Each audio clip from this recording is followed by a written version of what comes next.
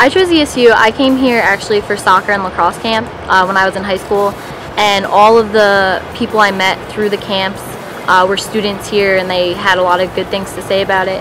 My mom's actually an alumni, so I knew the school was reliable, and they have the program is very good here for biology, and I love science.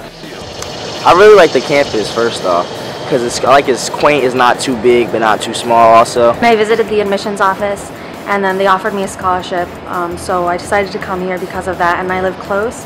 But then it's also a good college for education, which is my major. And initially ESU gave me a lot of aids, and I liked it. That was the more reason why I chose it. But then over the years I've tended to like it because I got involved in campus. I liked the size of the school. The population's not too big, it's not too small. It's the perfect size for me. Well, I live about 10 minutes away from the university, and I kind of wanted to stay home, close to my parents, and ESU was the right choice rather than going to community college or someplace a little bit further.